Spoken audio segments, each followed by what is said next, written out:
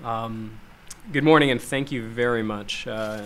Huge thanks to Sunlight once again, continuing to get the right people in the room. I love the vibe here when it's a combination of people that code and people that write policy. So one moment here. So this is a real privilege to get to represent some of the private sector. It's interest in open data, also followed by Google. This is kind of an interesting trend going on here. It's obvious. There is no contradiction between being a for-profit company and investing in open data.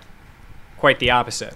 And what I want to speak to today is how a company like Mapbox actually leverages open data, both in terms of working with open data communities, but also leveraging large sets of government open data. And the main takeaway, I hope, is that folks in this room can figure out ways to do really neat strategic partnerships with folks in the private sector, because there's a lot of leverage, whether it's team energy, Google mentioned multiple times, we are here to help you, or whether it's financial resources. And if we can better collaborate as a community, we can get more done. Just to frame all this, as mentioned, at Mapbox, we make tools for developers to make custom maps. So, if you're looking for a coffee this morning on Foursquare, that's, those results are being put on top of our map. Or, Pinterest, they wanted to have a big, really clean font and bold map. When the Financial Times wanted to show where the nuke plants were in Iran, they used our cloudless satellite data. GitHub was able to roll out Mapbox across 10 million plus repos and 100 lines of code. Every single map you just saw was from 100% open data. Now, interesting part here is why am I here in DC? It's not just because of Transparency Camp. We started here. And Mapbox actually grew out of a company called Development Seed that was doing a lot of international development consulting work. And Development Seed still does incredible work mapping malaria in Africa to doing a lot of election work. And this is a project I got to be involved in about 4.5 years ago, right when, and really was the birth of Mapbox. This is what a data API looked like for the Afghanistan election in 2009. Just to frame how an election works, again, following up on voting. In Afghanistan, you got to get the ballots there. This is your data creation event. You get the ballots back. You get a PDF that gets you the president. The problem is in this PDF, right? You can't see what's going on. This is the front page of a 2,500-page PDF. What we needed to do is we needed to rip the data out to do basic queries. Let me see where there's 100% ballot submission. Let me see where there's 95% voter turnout. Let me do some other basic things like, hey, let me break down top votes between Abdullah and Karzai and throw them on top of an ethnic overlay map. Let me look at security results in southern Ghazni. All right, is there a correlation there between some of the fraud criteria that we were just running? Pan over a little, next thing you know, you're seeing there's voting in enemy-controlled territory. Is that good? Is that bad? It's not really the point. The point is that now in-country experts and election observers that don't do like GIS stuff are able to actually look at data. That's really where we fit in as a platform company. We put tools out there to let you work with data, design data, and then publish that. What makes us very different than some of the traditional incumbents is that we're doing this all with open source and open data. And I really want to make some of these examples pretty concrete today. So first, we work with OpenStreetMap. This is a community of folks that's often described as the Wikipedia of maps. What's really interesting here is this number, 1.5 million community members. Last month, 20,000 people added data to this map. People on the ground knowing what's important to map in their own neighborhood. This is incredibly powerful. And all those maps you just saw were powered by labels of OpenStreetMap. What's the name of the town? What's the name of the road? And over the years, special thanks to the Knight Foundation.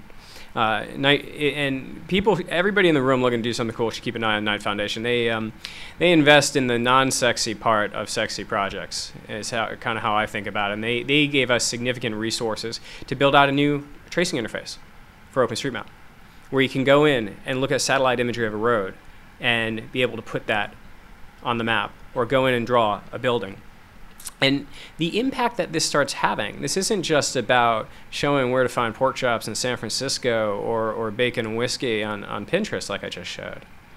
I mean, this is being used in real time. I mean, look back 2 months ago to the Ebola outbreak. This was affecting people that weren't on the map. This is one of the few satellite images of one of the cities most affected. In a matter of a day, the humanitarian OpenStreetMap team spun up an action, call to action, and people started coming and adding data to the map. Cities were traced overnight, and Doctors Without Borders was using that data in real time daily to help better administer services. So you start having this ecosystem where it's almost like, OpenStreetMap's a bad name for the project. It's like OpenStreet data. The point was Doctors Without Borders was able to get access to that and use it for their own logistics support. A company like Foursquare is able to leverage that to have beautiful custom maps. But because the data is open, you can do anything with it. And this is radically different than at any other point in history where data has been locked up in proprietary formats.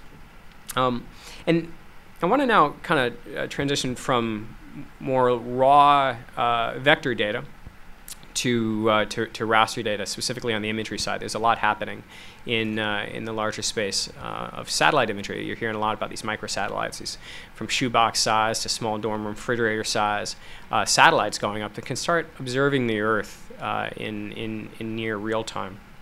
The interesting part is not the camera optics; it's the software to be able to process that. So I want to walk through a couple satellite sensors very quickly. One, this is a classic shot from the MODIS sensor on Terra and Aqua satellite by NASA, and they put this out every day. In fact, you can have a full world shot twice a day. That's incredibly powerful. Now, if you're making a map, the problem here is those clouds, right? So what we do is we take thousands of images, going back multiple times a day, every day for years, and stack them all up. And then we're able to spin up thousands of servers to run an algorithm to filter. And then we throw away the white spot. So it kind of becomes this cube, right? And then on a pixel by pixel basis, we're able to run an algorithm looking for the best pixel all the way back and slam it together into one single mosaic. This is a perfect summer day everywhere in the world. So yeah, we took environmental sensors from NASA and made a completely artificial product. And it's absolutely beautiful. There are no clouds in Vancouver today. But it's more than just being beautiful. This is what cows look like from space. That's not a seam. That's actually an international boundary. You can see different land use. Why is our Australia so red? You can really see things happening here. And what's interesting about this is this is traditionally a very hard operation to do. Doing atmospheric correction at scale is really complicated. So I thought I'd show a graph that really explains how easy this is. We're a team of just a few people in a garage in Washington, D.C. We're just over 50 people right now, and a team out in San Francisco. And I'm able to take real-time imagery from space and process it because I'm able to leverage cloud resources. This graph might not make a lot of sense, but this one will. So we're able to write algorithms across a giant cluster. So it starts out down here. We're running about 300 servers at this point. And the algorithm's not really working as fast as we want to on a kind of server type. Well, we're able to swap out the entire server type, increase the amount of RAM on it. We start killing it. We start going up so much and turning on so many servers that we actually affect the prices locally for Amazon because we're buying it all in the spot market. You can buy excess cloud compute resources. So we shut them down, wait for the price to adjust, and then finish the processing job. This is incredibly powerful when you're able to leverage thousands of servers on the fly like this. So let me show you what this looks like. This is the next version of Cloudless Atlas that we'll be releasing in the next couple weeks. Again, this is all from open data because the US government puts it out under public domain. And this is really important. A company like myself is able to create jobs using data, because it's not like there's no share-alike license with this. I can do whatever I want with this. These are our maps. We own these. These are copywritten Mapbox. And that's important as you're thinking about opening up your data. There's a lot of people influencing policy. People do not give back because of a license. They give back because of a community, and they give back because tech enables them to. Share-alike does not create incentives to give back. It creates disincentives for enterprise and business to actually become involved in a project. So again, this is all totally open data, all from NASA. So let me just stop there. I just want to give you a really concrete example of how data is able to be leveraged, and start giving you a sense of how people in this room should start talking to other businesses in the space about how we can combine resources, whether that's collaborating through communities like OpenStreetMap, in the case of geodata, or working with this public-private partnership space, like between NASA and us. There's a lot of neat things going on right now, and this slide is just a shameless plug. We're growing, and we're absolutely looking for awesome people to help come and code, and especially women. Cheers.